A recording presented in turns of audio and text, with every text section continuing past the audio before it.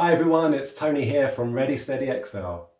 In today's video, I'm going to show you how you can add a shared calendar like this in Microsoft Teams. This calendar will sit in one of the channels of your Teams. And the great thing about this is that when you send out a meeting invite, it will automatically invite the people in that team.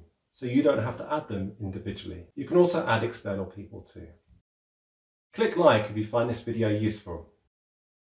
So here I am in a team that I created earlier called the Dunder Mifflin Paper Company. And I've got a channel here called Planning, and this is where I want to add the calendar. To add the calendar, I click here on the plus sign.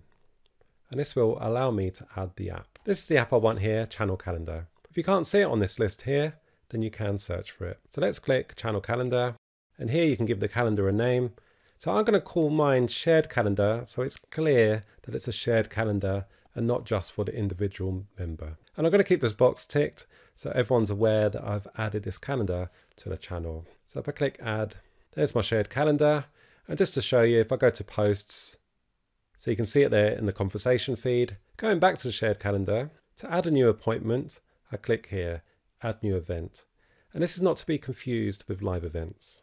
You've got all the fields that you expect for a meeting. The advantage of adding a meeting in this way is that all the members of the team will get an invite, so I don't need to add them individually. If I want to add external people, then I can enter their details here. I'm going to press send now so you can see where the meeting goes. And it appears here in the channel calendar as you would expect. If I click here on my calendar, I can see it here too. So it also appears in my personal calendar. And if I go to my Outlook calendar, and it also appears in my Outlook calendar.